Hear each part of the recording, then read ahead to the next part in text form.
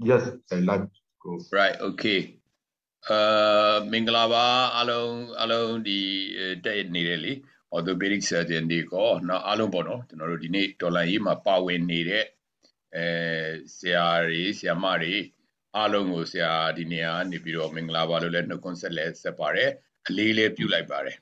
Alo Kulu power and pay nature address Sia Nine Tonoru Nine Poly Piduri Nine Dollar ye the ma power needed to the alo Nine Kulu Mew Son Los Sons Abi power needed Sia when Siama do not view Jamai when upon Alongo to a Jesu Dina a leap you down as an in Dinia Pure I would like to, what I'm saying is, I would like to say, same to them, we a great respect to them all. I mean, who are working on ground, even, risking and giving their life and then, working for the people of Myanmar and for revolution. I'm paying respect to them. And I'm introducing the Lauren Matthew and from the France. He's going to give a lecture on external fixation of war-related injury and compartment syndrome. And that is very important topic that, daily we've been facing, injury, war-related injury. I mean, blast injury and bullets injury, and then limbs and compartment syndrome. That's why this is very important. And as you all know, we already have 6 topics, and then today is I think 7th topic that we are talking and organizing with the our friends and then our leaders from the France, Professor Jerome Dikosi. He's here and he's organizing all these activity and CME program for us. And then and also today, Professor Lauren Matthew will talk about the external fixation and compartment syndrome. Thank you so much, Professor Jerome and then Lauren. With your support, our revolution will win. And then thank you so much for your support and standing with the people of Myanmar and standing with us. Thank you.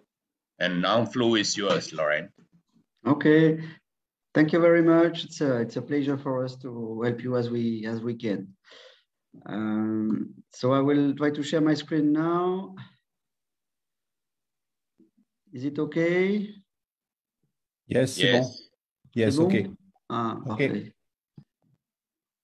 Okay. So first talk, the longer one, it will be about the external fixation principles for combat-related extremity injury.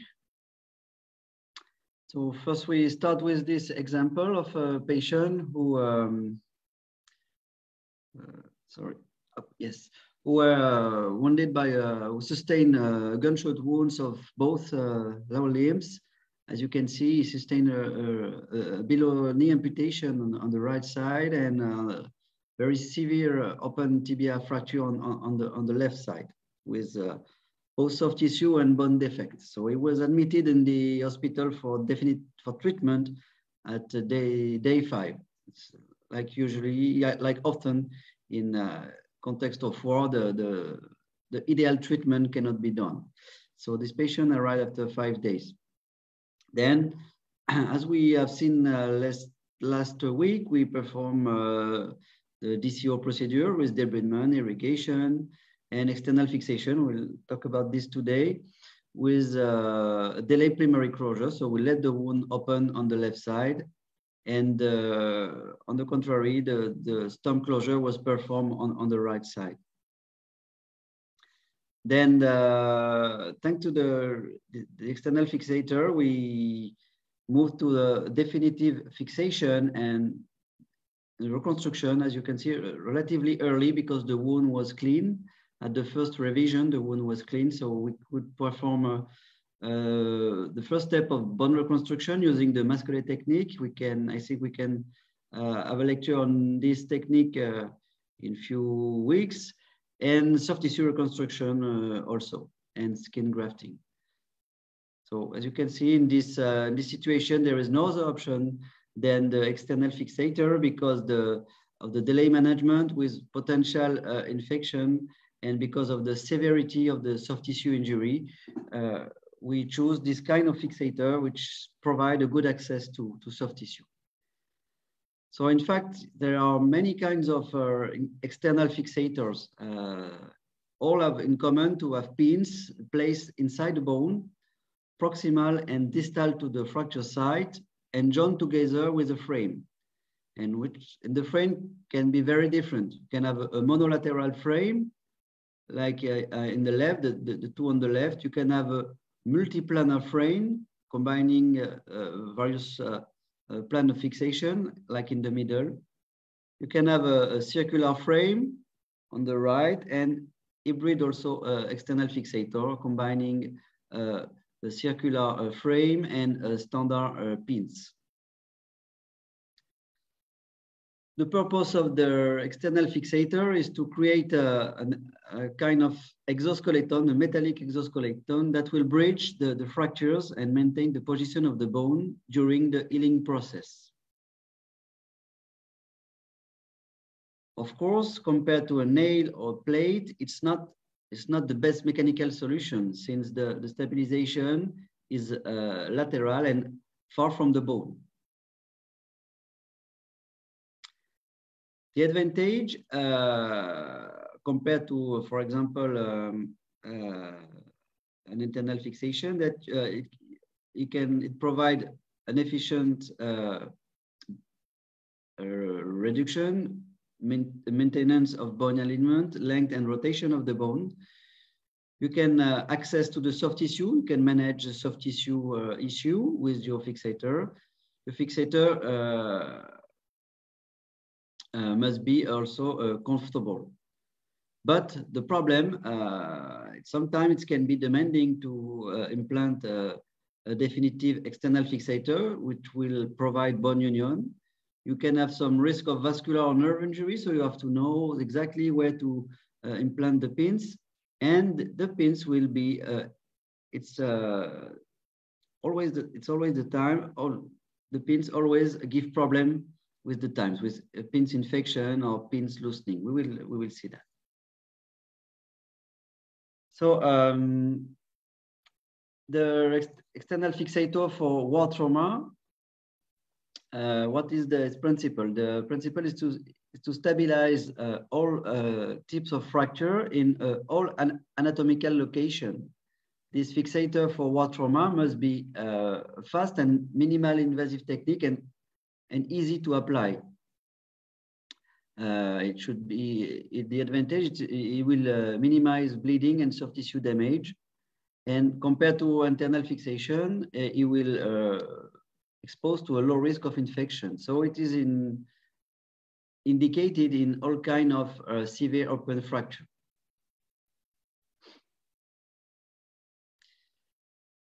This external fixator, as I said, must be easy to apply. It should be used by non-specialized surgeon, by a general surgeon, not only ortho surgeon. It must be a simple fixator. It should be a mono or a multiplanar fixator to give a good access to the wound. For example, circular external fixator are not adapted because you cannot manage any soft tissue issue if you have a circular frame. This fixator should be modular, meaning you should place the pin freely where you want, according to the soft tissue defect, according to the fracture also. And it should be evolutive, meaning that if you use a temporary external fixator, you can change this to a definitive frame without changing all the fixator. This is actually these principles are the NATO standards for external fixation.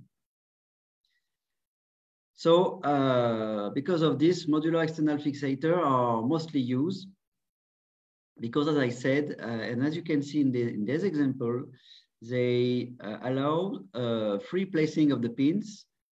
They are easy to easily evolutive, and they are compatible with later procedure, particularly soft tissue and bone reconstruction.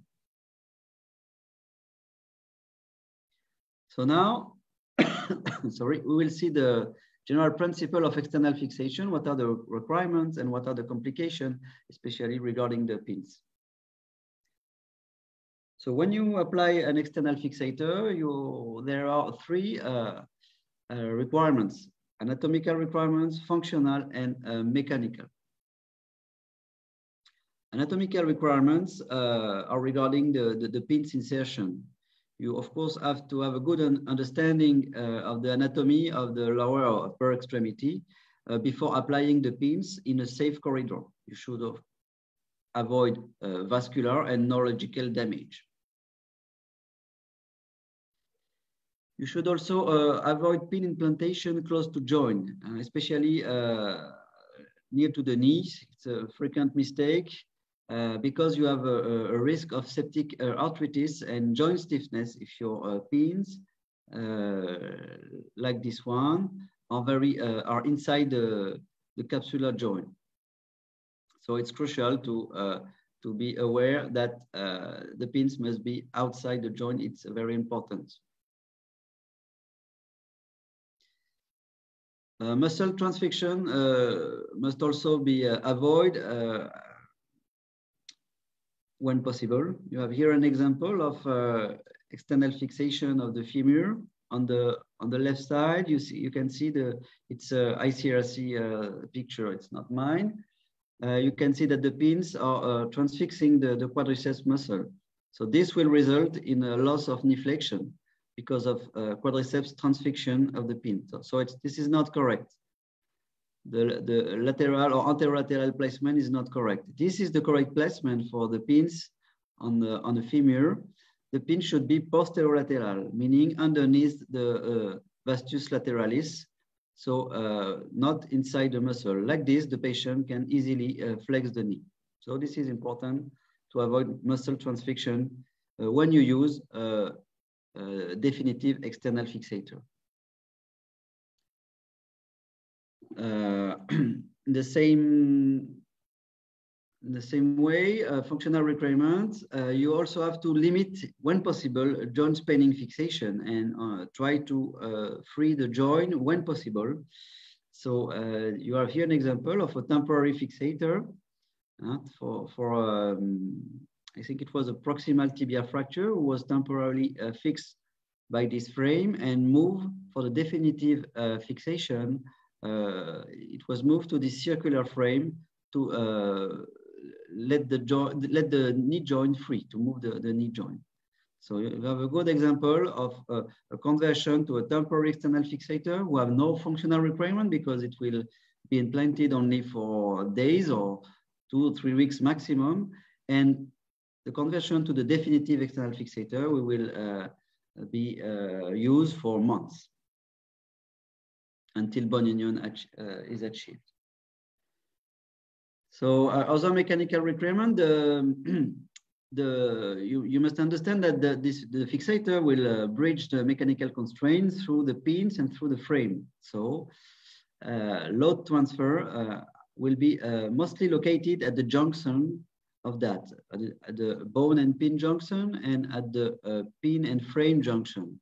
It's in these at these 2 points that you may have a problem.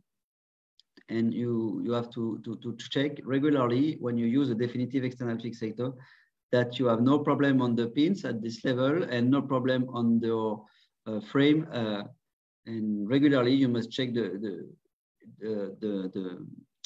clamps is tight enough, for example. So mechanical studies show that the highest stiffness, the highest stable position for the pins is to be like in the middle, to be bicortical, of course. This is a monocortical fixation is not good. So you must transfix the 2 cortex, and ideally the pins must be in the central location inside the bone. And also very important, pins should be perpendicular to the bone axis, unlike the pins B. The pins B is in the middle of the bone, bicortical, and perpendicular to bone axis. So this is the right location. Then when you will apply your fixator, you will try to have a, it depends if it's temporary or definitive, but it's definitive external fixator, you will try to have a good stability. And the frame stiffness will depend on two parameters, which is, this is very important to understand. The stability of your fixator will depend on these two factors. The first factor is the bone to bar distance, bone to frame distance, this distance. And the other will be the inter-screw or inter-pins distance. We will discuss this. As you can see on this drawing, if you want to add the stiffness, the stability of your fixator, you must separate the pins mustn't be too close from each other. The ideal position is this one, with usually when you use a modular fixator for definitive fixation, 3 pins are required on each side of the fracture site. And we will see there is 1 pin near to the fracture, 1 far, and an intermediate, and the third is in the middle. So this is the highest stable conformation. Other important factor is the bone to tube distance. So if you apply the bar or the tube, the frame far from the bone, it will be of course less stable than if you apply the tube close to the bone. If you put the tube on the bone, it's just like a plating, but of course you cannot do that, because it's a big tube, it's outside, and you have a minimum distance to keep to manage the wound.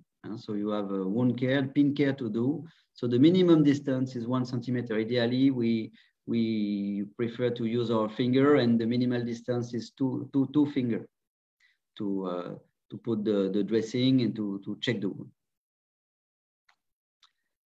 So here as you can see, you have the different frame, and you see that the stabilization is increasing when you have 3 pins and when the bar is relatively close to the bone. So this is the standard frame that you should try to do.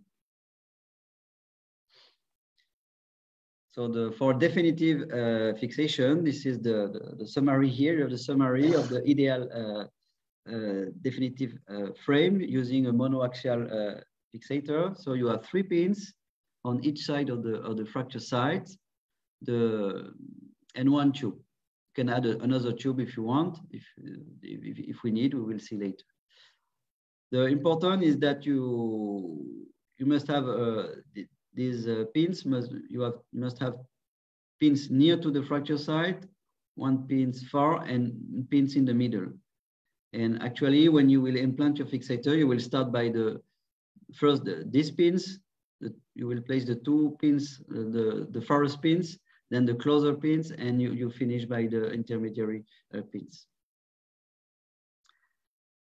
The other way to add stability is to add a new plane. So you can start with a single plane. For example, in the emergency, the first day you monolateral fixator with 1 plane is enough. But if you have to reconstruct later a bone defect, you will need a more stable frame. So you can add another frame. And you see here, in our practice, we use this kind of frame. In emergency, we use one plane, then we add another, and then you can connect also the frame together to be very stable. So what are the complications that you will have to check and to treat with an external fixator? They have 4 kinds of complications. The first and the most important is the pin track infection. It will lead also later to pin loosening, and you have very often joint stiffness, especially in wartime, because physiotherapy is very difficult to achieve, and you cannot have a very strict follow-up of a patient. And you can also have a delay union or non-union, which is the case of every severe fracture, of course. So first, pin track infection. Pin track infection, you cannot avoid that. As long as you use an external fixator, you will have a pin track infection. It's just a matter of time. But if you can limit this with a good implantation of the pins. For example, if you make a wound incision too small when you apply the pins, or if your wound incision is not right in the exact axis of your pins, it will favorize pins problem. So you have usually we consider there is 3 grades of pin track infection. The first one, the grade 1, is just a peripheral inflammation around the pins, or very just inflammation. So you just have to adapt the local care. So just to clean the wound around the pins and apply a proper dressing, and that's it. In grade 2, you have there is an infection, but superficial, only located to soft tissue. So in this situation, you can make a bacteriological sample to your pins and adapt and start antibiotics, plus of course local care. It will be sufficient to treat the problem. But if you have grade 3, it's an osteolysis, so the infection goes deep into the bones, then you have no choice to remove your pins and place another pins. You see, in this situation, you have osteolysis on at least 2 pins on the 3. So in this situation, you have no choice than to remove the pins and change the location of your pins.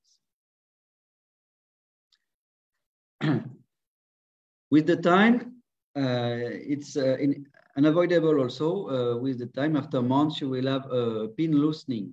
This loosening will be related also to pin track infection. If you have infection, you have, of course, more quickly loosening. But it also depends on other factors like inadequate implantation. For example, if, as I told you before, if your pins is not right perpendicular to the bone axis, if it's not bicortical, or if it's not exactly in the center of the bone, this will favorize an early pin loosening. And the last factor, it's excessive mechanical constraint, like you have here the example on the right picture. If you have no bone union, if the patient walk, of course, rapidly, you will have a pin loosening, like in this case, where the fixator failed before bone reconstruction could be started. Another complication is joint stiffness. As I told you before, this is often due to inadequate pin placement. If your pins are through the muscle or inside the joint, you will have, especially for a femur frame, you will have a knee stiffness. But it's also, it's mostly due, we have these experiences in Africa this is mostly due to the absence of postoperative physiotherapy. So you have to teach to the patient, in this case, to flex his knee as soon as possible after the surgery, and to do it every day, even if he cannot put weight on his limb. If his weight bearing is provided because of his fracture, he must move when he can the knee to avoid this problem, which is a very, very big problem in low resource setting, because even if we teach to the patient, they are often they are afraid to move their knee, for example, by themselves. So it's a big problem. But I have no solution for that. last complication you can have, it's not specific to external fixator, but it's due to the fracture severity. It's delay union or non-union. But this delay union in the case of external fixator can also be due to an inappropriate external fixator management in the months following its implantation. Meaning that when you use a very stable frame, like I showed you at the beginning, this stable frame will have a good stability for the bone, so it's good in the first month. But after, when the bone healing process starts, the patient must walk.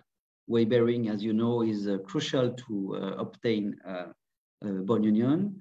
But also, you also have to perform a dynamization of your fixator. It's the same process. You have to progressively increase the mechanical constraint to your bone callus to make it stronger. So it is crucial when you use a very stable frame at the beginning to progressively dynamize, reduce the stiffness to obtain bone healing. So to conclude, you understood that any external fixator have a limited durability. Pin infection and pin loosening are unavoidable. So the point is to obtain bone union before the fixator fails. So that's why it's very important to wisely use your fixator by dynamizing it when you can, and also by using tactical, we call that tactical bone grafting, meaning early bone grafting to make the fracture healed as soon as possible before the fixator fails. So now we'll talk about general principle of external fixator and war surgery. We saw that last week with the damage control principle and the temporary external fixation rules. So in war trauma, we discussed that last weeks. You have to deal with open ballistic injury, with polytraumatized patient, with a mass casualty situation very often, and often also you have to work in an austere environment, which is unfavorable to bone and joint surgery. And in this environment, you have only limited means of bone stabilization. That's why in the acute setting, external fixator is sometimes the only option you have. So you will use, as we saw, this temporary external fixator, but it's just temporary. So after a few weeks, usually 2 weeks, you will have to change this temporary external fixator either to an internal fixation or to a definitive external fixator.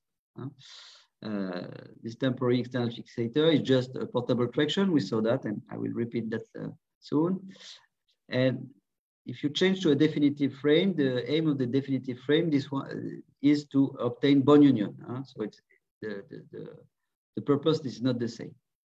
So you have here our strategy when in terms of external conversion to temporary external fixation. So your temporary external fixator will be changed either to an internal fixation, intramedullary nailing, or plating, open reduction and internal fixation using plate.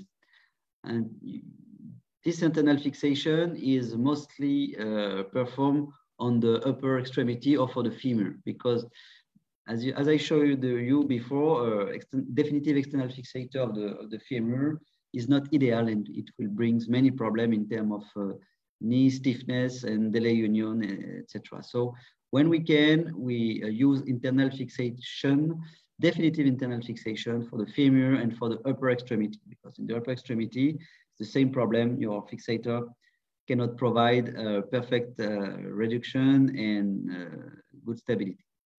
So this external fixation mostly for the femur and upper limbs.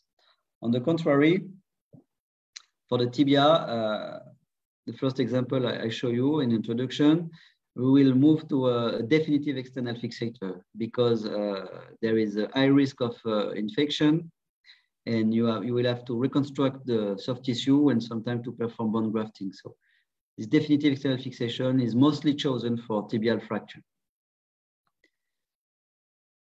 So when you use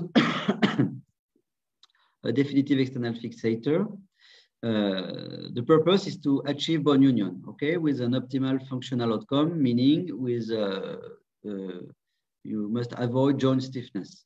So to do this, you must respect the three requirements I explained to you: the anatomical requirements, the functional, of course, to avoid the knee stiffness, for example, and the mechanical requirements to permit bone union.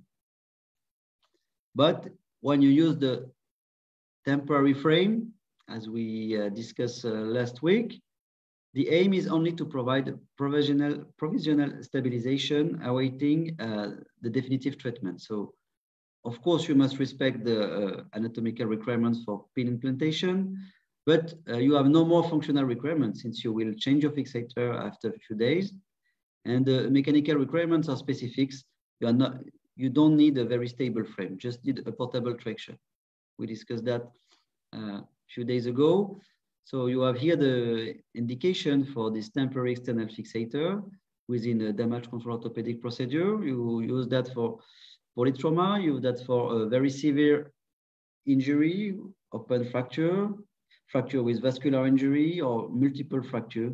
And what is the purpose today? We use that in austere environment in case of war, because primary management is not performed under ideal condition.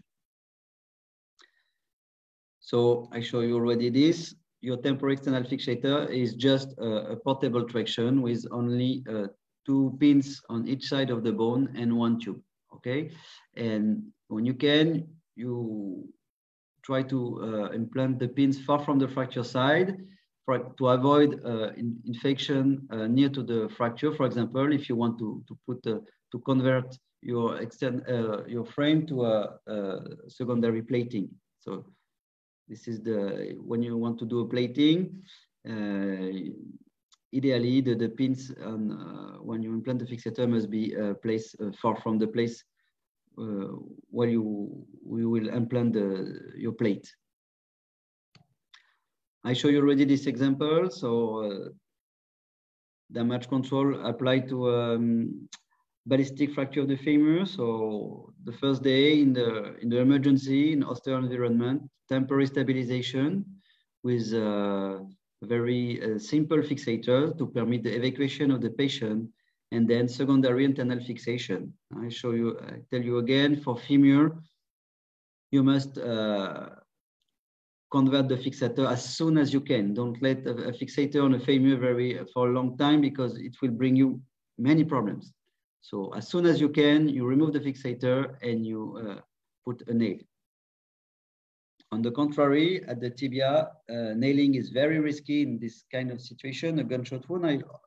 I also show you this case last week.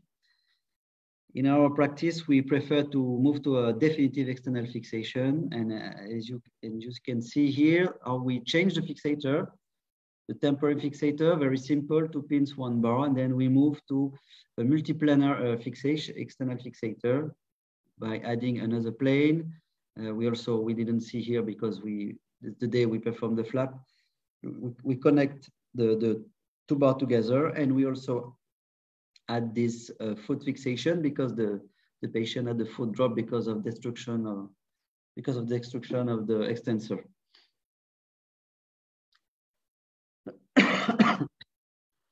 So now we will see a technical issue regarding pins insertion, regarding frame reconstruction, and I will give you some tricks for post-operative care in patients with external fixator. Concerning pins, you can have various diameter of pins. You must adapt this to the fracture site, if it's upper or lower limb, but also to the patient. Of course, the diameter of the pins is not the same for an adult and for a kid, for a child. There are different kinds of pins. You have classical Classical pins, it depends on what you have in your hospital. So with classical pins, you have to drill prior to put the pins. In our practice, we use, if you can, it's better to have self-drilling pins, so ready to implant, no need to drill before implanting the pins. It's much more easier. And you have also conical pins. Conical pins, you see here, these pins permit a good stability, but there's a big problem when you use that. Because if you go too far, for example, if you want to remove your pins, you cannot, because if you remove, you will have no more stability. So if you can, use standard pins, self-drilling pins. This one, for example, okay? It's a self-drilling and it's not conical. It's easier to use. So once again, it's very important. Your pins must be bicortical. It must be central inside the bone and perpendicular to the axis of the bone. So this, the B pins is the right one here. So the pins insertion can be done using a hand drill. Hand drill, it's recommended sometimes by the industry, but in practice, we use power drill. Sometimes it's easier to do it. The only problem is the risk of overheating of the bone. And this overheating of the bone, when you will favorize, of course, pins problem, it will favorize pin infection and later pins loosening. But in an emergency situation, it's easier to use a power drill. It's faster. And sometimes, in my opinion, it's easier to feel the two cortex, because with the hand drill, it's not easy to feel. It's my personal opinion. So go through the two bone cortex, but not too far, of course. You see here it's a bit far, so you can have a nerve or vessel injury. So when you can, check your pin placement by fluoroscopy, if possible. If you don't have fluoroscopy, you cannot do this, obviously. But that's why it's very important to have a good feeling in your hand of the two cortex. And that's why power drill is better to do this.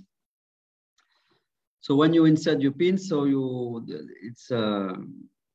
it's inside your hand. Huh? This feeling is very important. You must feel first when you move to the near cortex, you will feel high resistance with your drill or your power drill or hand drill. Then when the pins will arrive in the marrow, it will be easy to advance. And then you will have a second resistance at the far cortex.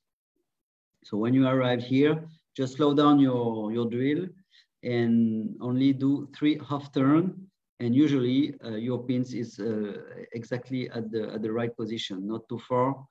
So first you pass through the near cortex, and when you start to arrive to the far cortex, just slow down, 3 half turn, and that's it.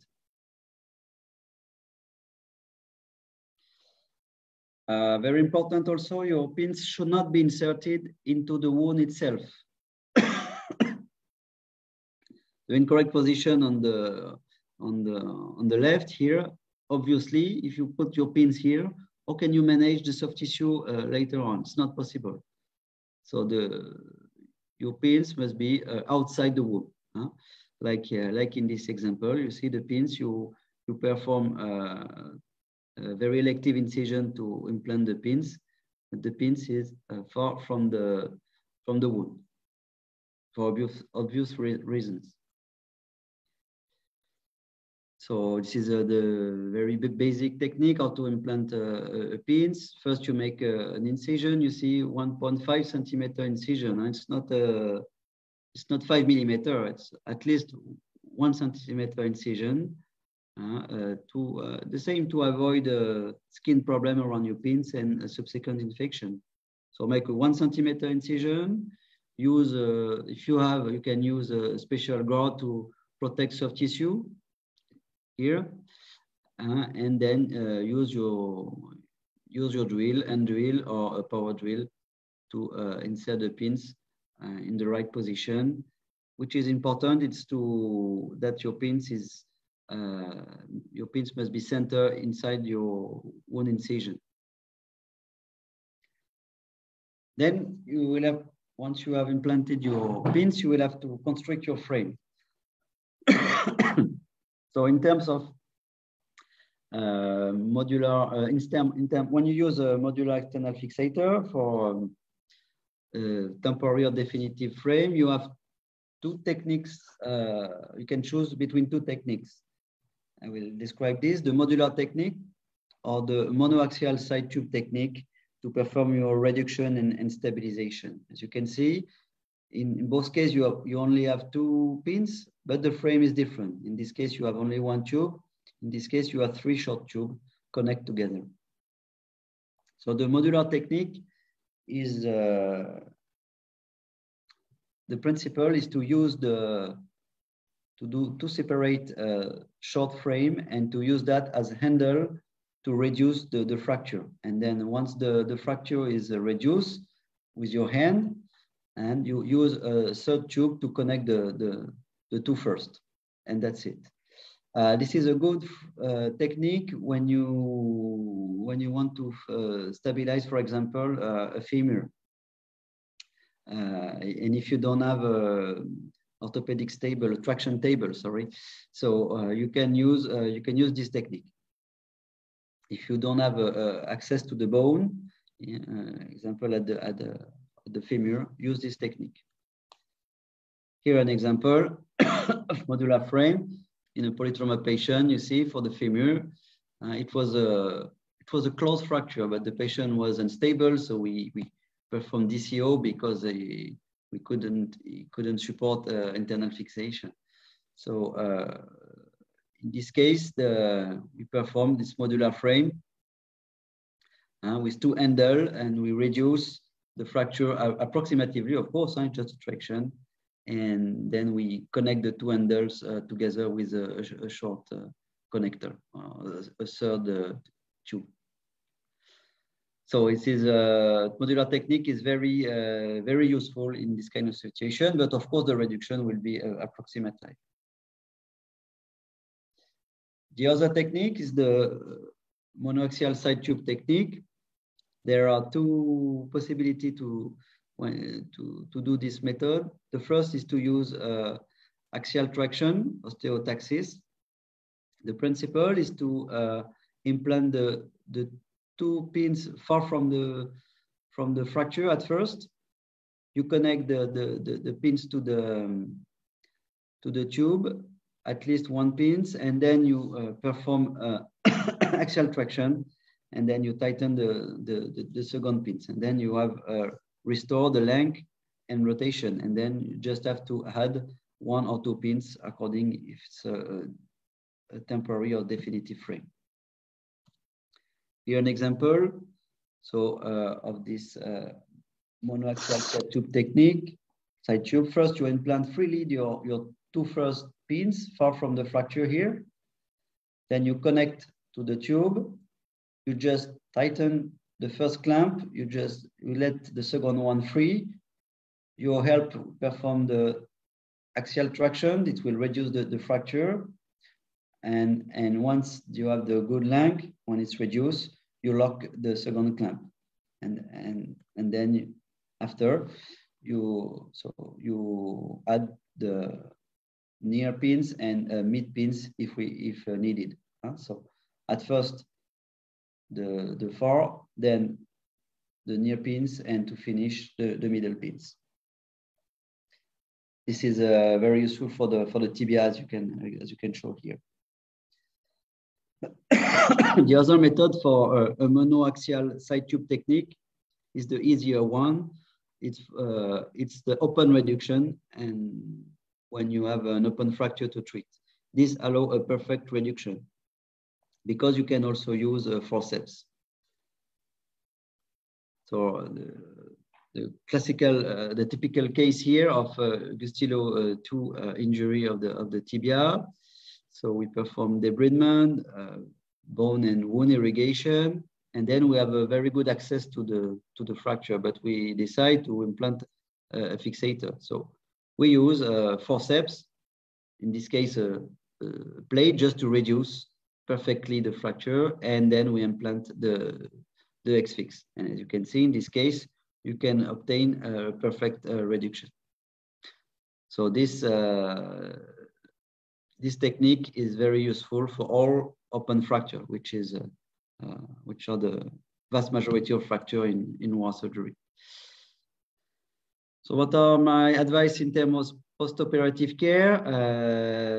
Pin site should be covered by separate gauze compress. It's very important not to use fat dressing, because fat dressing will preclude wound drainage and favorize wound infection. So you must perform a standard dressing only with cleaning using saline and standard compressed gauze. That's it. This dressing must be changed every 2 or 3 days until you have a complete wound healing. And in austere environment, when you will discharge the patient from the hospital, patient will have no access to nurse most of the time. So you have to give him appointment 2 or 3 times a week to check his fixator and to clean yourself by your team the pins to avoid problems. So this is very crucial to have a very strict, rigorous post-operative care to avoid pin issues. You must also, after 2 or 3 weeks, once the skin is healed around the pins, no need to continue local care in the hospital. So you have to teach to the patient how to clean his fixator. He can clean this fixator very easily during bad time, using soap and clean cloth, like you can see here. Okay, so it's very important to teach him how that he have to wash his fixator during the bath. To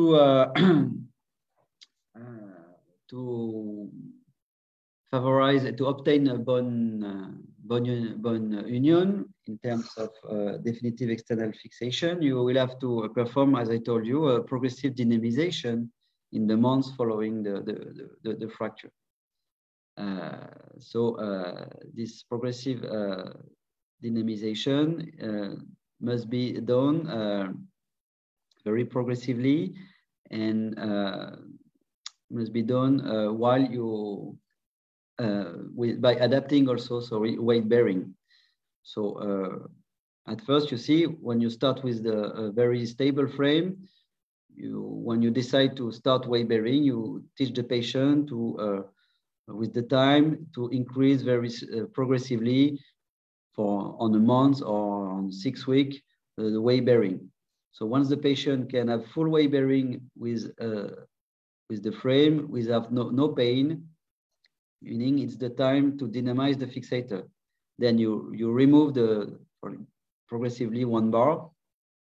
So you remove the connecting bar and you start from the beginning. At first, the weight bearing is not allowed, and progressively the patient will put a weight on his limb, and progressively until he have full weight bearing. And once again, when he can full bear on his foot without pain, it's probably time you perform an X-ray to check, of course, the bone union. It's time to dynamize again the fixator. So you remove 1 plate, etc., and so on until you remove completely the fixator. So this dynamization is very crucial to permit bone union. So now I will show you. I will move relatively quickly on this part because it's only example. It's technical issue how to implant pins according to the bone you want to stabilize, and how to perform a temporary and definitive frame on various locations. So it's just example. You will have access to this presentation, so you can you will be able to check if you want later to see this advice. So I will go very quickly. At the lower extremity, the main indication for external fixation in war, especially in emergency, it's lower extremity. In upper extremity, you can often do with splinting, except if you have a vascular injury. But the lower extremity, you have no choice than to use an external fixator. So you have to know these 4 frames: the femur frame, the tibial frame, the knee spanning frame, and the ankle spanning frame. So I will show you how to do this frame. Regarding femur diaphyseal fracture technique, so what is the pertinent anatomy? You must avoid to injure the femoral vessels, which are medial, and the sciatic nerve, which is posterior. As I told you before, you should also avoid transfixion of the vastus lateralis. So your pins must be underneath the vastus lateralis. The pins must be posterolaterally. Very crucial to avoid joint stiffness to the knee. You must keep in mind that the fracture, the femur shaft is not straight. It is a curvature. So when you implant your pins, this one and this one will not be exactly at the same level. If not, you see, they will be the E and C will be at the same level, but because of the curvature, the B should be a little bit anterior. If not, you will have this problem. You will have a pin which is not rightly in the center, and maybe you will face later a problem on that pin. So it's important to anticipate that when you implant your pins. There is the B cannot be at the same level than A and C because of the femur curve. So I already show you the temporary external fixation of the femur. So you have here the example of the 2 kinds of frame you can use for this temporary external fixation. The modular technique, okay, you use the two short tube using as a handle, and you connect with a 3rd tube. And this technique, the monoaxial technique, with you can also have a good alignment using this, but it's better to use that with a traction table if you have. If you don't have, you can also do it with your help. With the monoaxial technique, it's a close fracture also. We didn't access to the fracture. First, the 4 pins make traction. You lock your clamp and you add a 2nd pin. Okay, so for an adult, you have to use 5 or 6 millimeter pins and relatively big tubes. It depends. It depends on the brain of the X-Fix. Most of the time, with the Hoffman or the brain, you have no choice of the tube. So forget that. Use tube, okay, and pins of 5. It is important, 5 or 6 millimeter.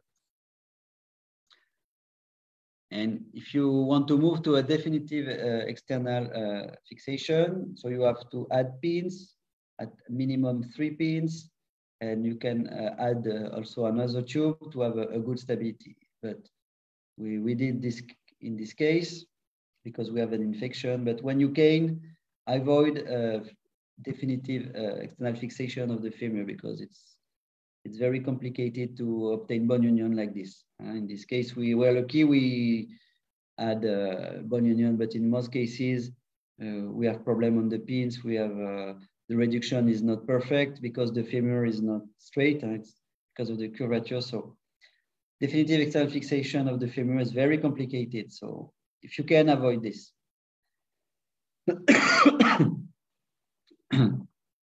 Now for how to stabilize a tibia fracture. For the tibia, it's much more easily because the tibia is a straight bone and the medial aspect is very superficial. So it's very easy to place the pins here. The danger if you place the pin medially is the anterior tibial bundle vessels, which are here. But you can also, I think, yes, the other option is to put the pins anteriorly. It's another option. This is my favorite because using this, you can have access to both sides of the leg to perform flap, for example. If you implant your fixator on the medial side, it can be more complicated to perform flap. So in my practice, I prefer anterior placement. It's a little bit more difficult because you can slide on the tibial crest, but with it's not so difficult. So I advise you to place the pins anteriorly. In this case, the danger will be the posterior tibial vessels and nerve. So here an example of a temporary frame, modular frame here. Once again, 2 pins, 5 mm are enough, and you use a tube. So here you have an example of a modular technique with the Z frame with the 2 short tube connected with the 3rd tube. And in this case, the pins were implanted medially. This is I think this is the same patient. We changed secondarily the pins for an anterior placement because here you can see he cannot walk. You have this is a temporary frame, but the other leg is here, is on this side, so it's not easy to walk like this. So that's why we change. So one of the reasons why we change also because there's an infection, so we couldn't put a nail. So we use a definitive frame with anterior placement. With the anterior placement, no problem, you can walk easily. And if you have a heavy patient or if you have a bone loss, you can add a second tube, for example. And if you have a very large defect, like in this case, we have this is cement, this is not bone. We had in this case to face a 12 centimeter defect. So we use a biplanar frame combining an anterior plane and a medial plane. So this is I will show you this example when we will talk about the bone reconstruction. In this frame, biplanar frame with a connective tube is very stable and permit reconstruction of large defects. So in this case, you have to use the 2 plane, anterior and medial. Now spanning knee fixation, it's easy to do. You just have to connect a posterolateral frame and anterior tibial frame with a connecting bar. Usually 2 are required to have a good stability. So at 10 or 20 degree of flexion, depending on the injury, of course. But you see, important, the posterolateral on the femur and anterior, not medial, because medial you cannot connect to the lateral side, anterior, and you use a connecting bar. Here is an example of a patient victim of a landmine. He was amputated on one side and a very severe injury on the other limb. We of course try to save the limb, considering the amputation on the opposite side. So here the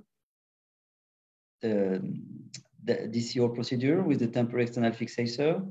You can see with knee spanning fixator, and in this case, in this case we use 3 pins here because we have the idea that we cannot put a plate or something like that, and this patient has later on a definitive external fixation. Now the spanning ankle technique, how to fix the ankle. So for the tibia it's the same. So, but for the calcaneus, you have to use this technique. Is the simple, I think is the more simple to perform. You can do this without fluoroscopy. So in terms of ankle fixation, I advise you to do this frame, the tibial and calcaneus frame. So for the calcaneus, you use transfixing pins that you will insert from medial to lateral to avoid to sever your tibial vessels and nerve. So transfixion pins must be inserted from medial to lateral. And then you use this, this delta configuration, we call that, using an anterior tibial frame and your transfixing calcaneus pins, and then you connect this with two connecting bar, forming like this a delta. It's the delta frame. So an anterior tibial frame and a transversal calcaneal pins connect by two cross tube. It's the very useful frame for all ankle fracture, distal tibial fracture. Here an example of fragment injury during bombing. The patient had a very big fragment inside the distal tibia, and then we stabilize using this frame, which was in this case we plan to put him as a definitive fixation. So because we were not in we were in very austere conditions, so we use 3 pins and the calcaneus frame and the delta frame like this. It's very easy to do, and you don't need any fluoroscopic C-arms, sorry, to check your frame. And then of course you can combine all this frame together when you have a very severe injury. You have the knee spanning frame, but you can connect your knee spanning frame to ankle frame, so you can fix all the lower limb if you want. Now we'll finish by quick presentation of stabilization of upper extremity fracture, which is less frequent, because in the emergency you can use splint, it's enough, and after for definitive fixation, plating is much more convenient. But sometimes you have no choice than to use an X-fix. Here's a good example. You have a very severe open fracture of the humerus with vascular injury. So the patient we had to perform a revascularization. So in this case, no choice than to perform an external fixation. So for the humerus, use a lateral frame. You see the diameter of the pins must be ideally 4 centimeter or 5 maximum, but don't use larger pins. If not, you will have fracture on your pins. Structure at risk are the radial nerves and the axillary nerve also, and of course all the vessels which are in the brachial area. Avoid biceps and triceps transfixion. It's obvious to avoid because it's your functional requirement. So the safe zone, the safe zone are in green here, and the danger zone are in red. So this zone, the radial nerve is at risk, and here the axillary nerve is at risk. So you can, it's less dangerous to put the pins in this zone, but most of the time you have no choice of the place where you want to put the pins. So for this reason, I advise you, whatever the zone you choose to implant your pins, perform a small approach, a real approach with a retractor, and you see the bone, you see the nerve if you're here, and then you can implant your pins safely regarding to the nerves. So always make an approach of 5 centimeters with retractor, and you see what you do when you implant the pins. That's the safer way to do, in my opinion. So I already showed you this patient. This patient also had a humeral fracture. You see the the path of the radial nerve. In this case, we perform a percutaneous insertion because we were in safe zone. It was a temporary fixation that will convert later to internal fixation. Here is a gunshot wound of the humerus. Here is the path of the nerve, axillary nerve and radial nerve. We were here also in safe zone, so we could perform percutaneous pin insertion. And in this case, it was the definitive external fixation until the bone union was achieved after 3 months. So this is a good example of to manage a complex fracture in an austere environment with a very simple fixator. But if you have any doubt of the location of the nerve, don't hesitate to perform an incision and to approach the bone directly. For the forearm, the indications are very few. It's very rare to have to put an external fixator on the forearm, but in this case of a blast explosion, we had to do so. For the radius, you use a lateral frame most of the time. You see the pins must be smaller again, 3 millimeters, it's better, maximum 4. And the structure at risk are radial nerve branch and tendon. So it's the same. You see the danger zone here. Danger zone is almost everywhere. So you have to, if you want to put your pin safely, always perform a mini approach to retract the tendon, retract the nerve. So for the ulna, the pin placement must be posterior on the ulnar crest. Also 3 or 5 or 4 millimeter pins, and there is no structure at risk. Maybe a tendon, but it's not a big deal. So here it's a safe zone, and you can implant your pins without any approach percutaneously very easily.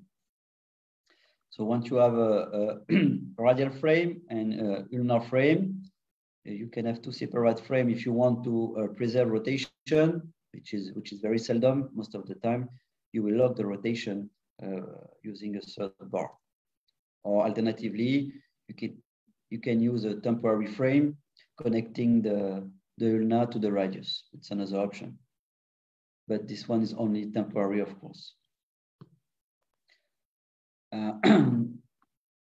Then after it's very frequent in war surgery to have to deal with elbow fractures, severe elbow fracture. So elbow frame is important to know.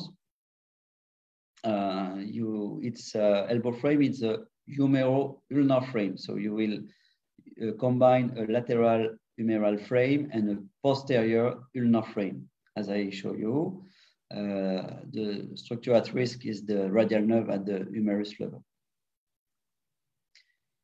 Here is example. So you can use a lateral frame. So you implant your pins laterally on the ulna and laterally, of course, on the humerus. Or either you can use a posterior frame. You can also implant your pins posteriorly in the humerus, but be careful of the nerve first. And second, I told you, do not transfix the triceps. So if you use this frame is of course only a DCO frame. Don't use this as a definitive frame. But it's possible. Here is a definitive frame. The classical definitive frame is like this, with lateral humerus pins. You have here the path of the nerve. This one has a multiple fractures, so we put percutaneously in safe zone, and we combine this to a posterolateral ulnar pins. And to finish, the wrist spanning wrist frame using 3 millimeter pins. The structure at risk are the tendon and the superficial branch of the radial nerves. And to stabilize the wrist, you have to combine a lateral radial frame to a lateral metacarpal frame on the second metacarpal bone. Here is an example. It was for end replantation, but anyway, use two radial pins and two metacarpal pins. But my advice is to put the pins until the third metacarpal, because if you let only in the second, it will not be enough stable. So put your pins far to the third metacarpal. And once again, you're here in this polytrauma patient where we perform DCO. You can combine all this frame from the humerus to the wrist. Okay, this patient has very multiple fracture with also brachial plexus injury and subclavian arterial injury. So at the beginning, we perform this DCO procedure and we remove the fixator later on to perform internal fixation of all these fractures. So it's done. What you must understand that it's in terms of war, DCO always apply when you have to manage a patient in austere conditions. So DCO is either temporary external fixation, mostly for the lower extremity, but you can also use splinting at the upper extremity, except in case of you have to perform, for example, to have to treat a vascular injury. So in this case, you have no choice to use also external fixator to upper extremity fracture. When you can, this temporary external fixation will have to be converted to a definitive fixation as soon as possible. This definitive fixation can be either internal or external.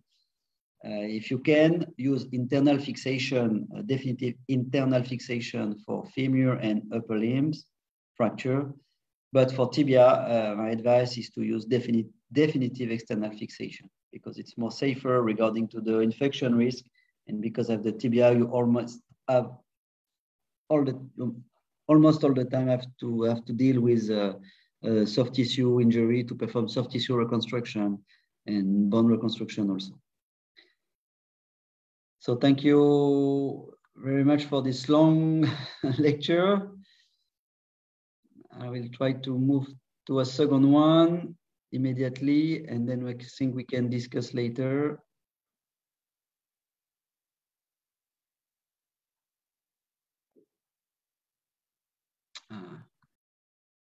Cannot do